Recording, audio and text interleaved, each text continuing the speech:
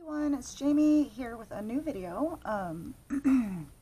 I have a little bit of time today to play. I uploaded a video that I had worked on actually really slowly for a couple of weeks because I've just been so busy. I have 2 videos uploading today, and then this one I really need to just spend some time creating and stuff, and I have some time to do that today, so I was thinking about turning on the camera and just kind of seeing, what I come up with. I'm participating in ICAD this year, which is Index Card a Day.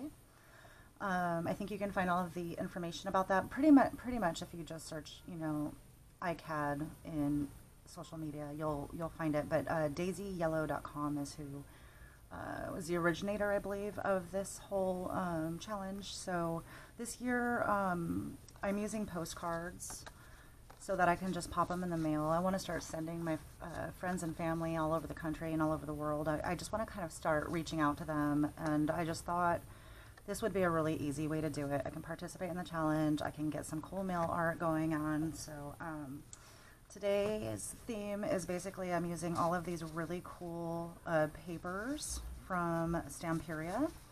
I had a couple of large sheets of Stamperia paper that I had just cut down, journaling cards. So I think I'm going to be using, some of this.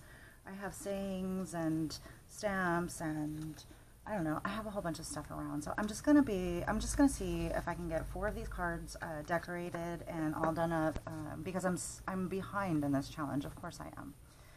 I was good on it for about maybe the first 4 days, and then I just got really busy and I just can't keep up. There's a lot of stuff going on right now. So, but that's okay. I am carving out time today to be able to play a little bit and be able to share it with you guys and stuff, so I hope you enjoy it.